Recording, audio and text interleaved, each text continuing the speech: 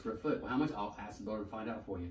So basically, taking that wall, assume that wall, let's say, is 20 feet, and you go out 2 feet. How many square feet is that? 80 square feet, 20 times 2. So you're making the room 80 square foot larger by going 2 feet out, 20 feet. But now you got 2 more feet in your master bedroom. It's under a porch, so it's going to cost a little bit less than having to build it out the other direction. You wouldn't go that way because why? You're making the whole house bigger, including upstairs. But here's under the porch. You can push it back, very low cost, to get 2 more feet.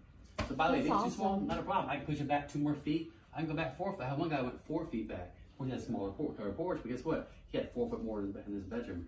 I had one guy said, I don't want no carrot porch. I want all master bedroom. It's all master bedroom. All that. That's sweet. That is massive. Master bedroom.